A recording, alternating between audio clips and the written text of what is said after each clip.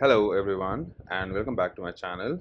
In today's session, we will look at 15 advanced Linux interview questions and also we will look at the answers for these questions. Now, whether you're gearing up for a job interview or you're just aiming to enhance your Linux skills, then this video is just for you. Once again, before I start off with the session, please don't forget to hit that subscribe button. So let's get into this. The first question we have is, what is the difference between a process and a thread? So your process, it is simply an independent program that is running in the Linux operating system, and it has its own memory space for the execution. All right. A thread, on the other hand, is a smaller unit of your process. So it's basically your thread is inside or within a process, and it shares the same memory space. So process has its own memory. So if you have multiple processes like a Java process, it will have its own memory. Apache process, it will have its own memory. Now within this process, we will have threads, which is sharing the same process. So your threads within the same process can communicate more easily, but the processes are more isolated from each other. So when we talk about a Java process and an Apache process, they are isolated. But when we talk about your threads, which are within a process, they can easily communicate with each other because they are within the same process. The next question we have is, how does the strace command help in debugging?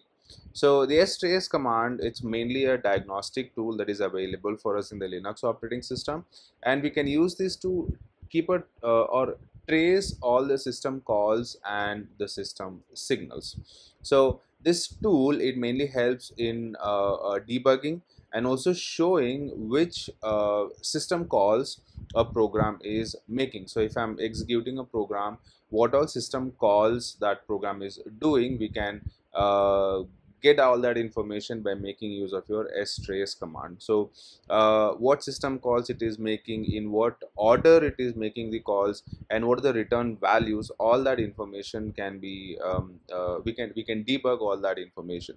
This can help us in identifying where a program is failing or where it is misbehaving, and we can also see the order in which it is doing the system calls. That's where we can make use of your strace command.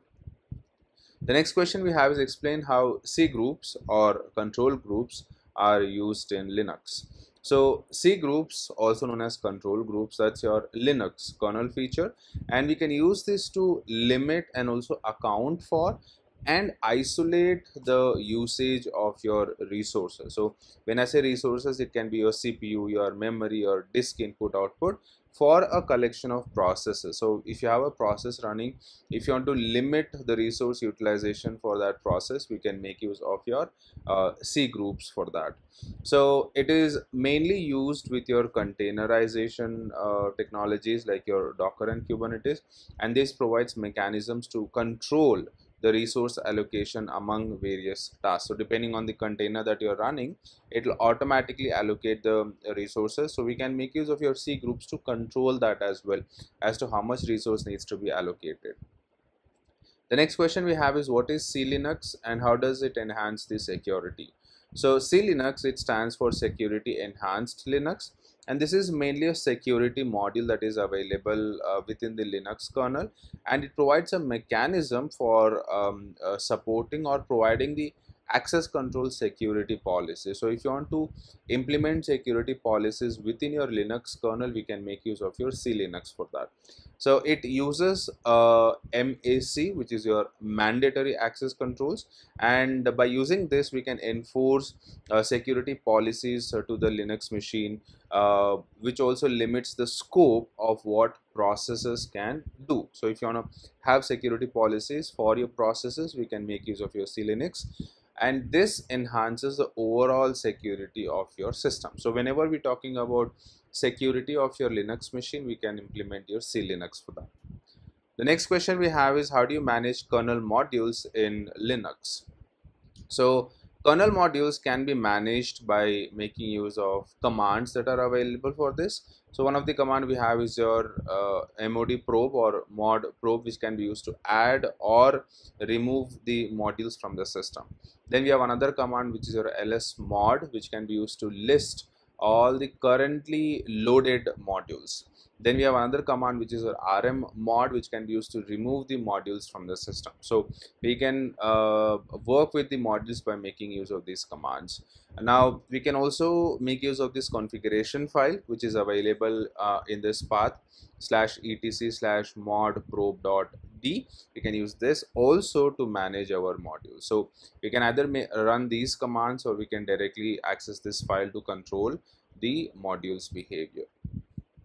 The next question we have is explain the purpose of /proc directory. So the /proc directory, it is simply a pseudo file system that is available within the Linux machine, and this provides a mechanism to access processes and kernel information. So if you want to access your process related information and kernel related information, we can make use of this /proc, which is a pseudo file system or a pseudo directory. Now this contains all the virtual files that represents the system information, like your CPU information, your memory information, your configurations. All that information will be available within the /proc directory, which is a pseudo directory. The next question we have is how can you optimize the performance of a Linux system? So in order for us to optimize the overall performance of the Linux operating system, we have tuning kernel parameters that we can make use of. So we have this command called sysctl. We can use that. So we can use it to manage resource usage by implementing cgroups. We can optimize IO scheduling. We can also utilize performance monitoring tools like the top tool, IO top, H top, and also we can have profiling applications by making use of tools like perf or strace. So that way we can optimize the performance of the Linux machine by utilizing the different tools that are available for us. The next question we have is what is the difference between hard and soft real-time systems in Linux? So a hard real-time system guarantees, or it makes sure that a critical task completes within the time constraint. So it follows a strict time constraint, and your hard real-time will make sure that the task completes within that time constraint. Now the soft real-time, on the other hand, will prioritize your completing task as soon as possible, but it does not guarantee your strict timing.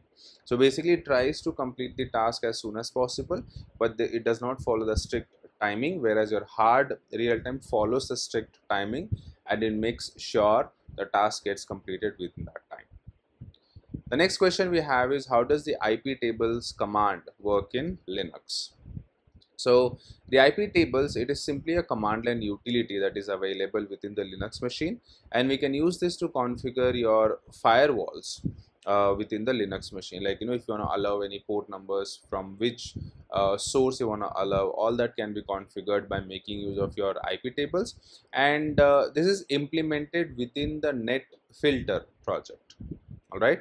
So as an admin, we can use these iptables to set up, maintain, and also inspect the tables, which are nothing but your rules, the IP packet filter rules, and this will control the flow of your incoming and outgoing packet. So for easier understanding, you can think of it as your security groups that we have in your EC2.